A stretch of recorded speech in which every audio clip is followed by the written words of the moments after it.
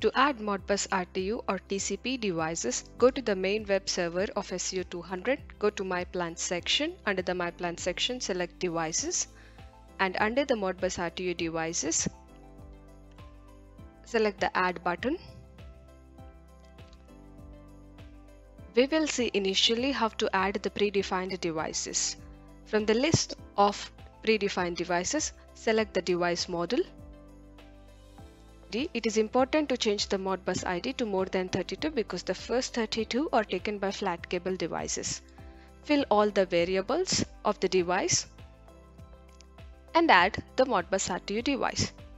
Once the device is added, it will take less than a minute to scan all the registers.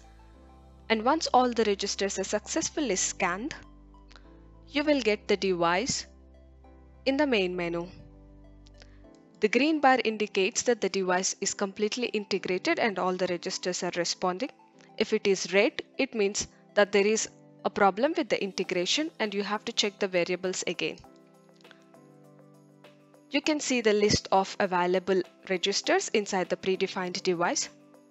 If you want to change sub-variables, you can go to the Edit button and change the variables.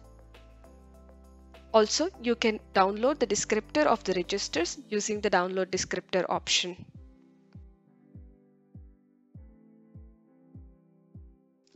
To add a Modbus RTU device that is not predefined, select the Add button. Select the custom device from the list of available devices.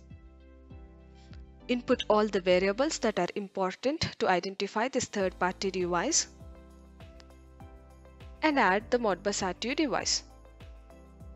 Since there are no registers integrated, initially the bar will be red.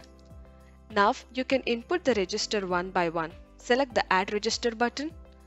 Input the right address of the register. Select the category. It is important to select the right category so that this register appears under the correct widget. Select the register type. Select the tag. It is important to select the right tag to identify this register while you are creating groups contracts. Simply add the register and the register appears under the main device. To add more registers, you can simply select the Add Register button and add them one by one, or you can download the descriptor file.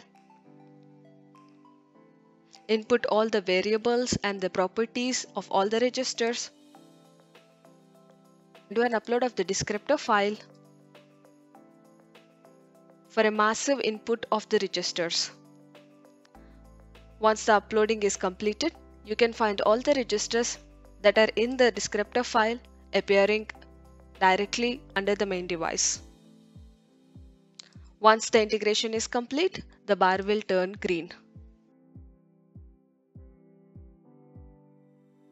To add the Modbus TCP device, the process is very simple. Select the Modbus TCP devices, add the right device model, input all the variables, and add Modbus TCP device. Once the device is successfully added, you can see it in the main menu.